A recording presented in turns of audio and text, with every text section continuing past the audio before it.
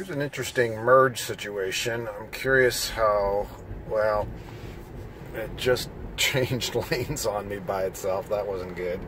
I looked back to make sure there were no cars coming, but it jumped to the right lane there as it went across the intersection. That was pretty interesting. Here, it's not too bad. It definitely slows down tremendously when cars turn in front of you, and it really decels. And here's a merge situation. I know Autopilot wasn't designed for this, but I thought I think I did this with my Model S.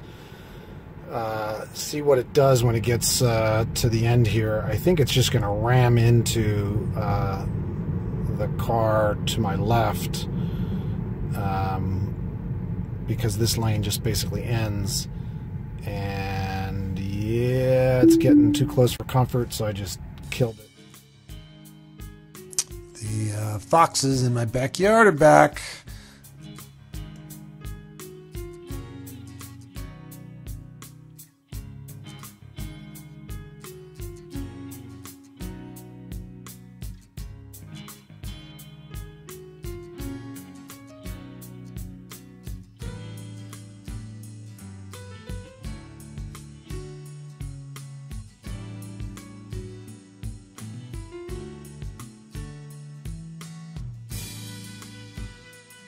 Thanks again for watching.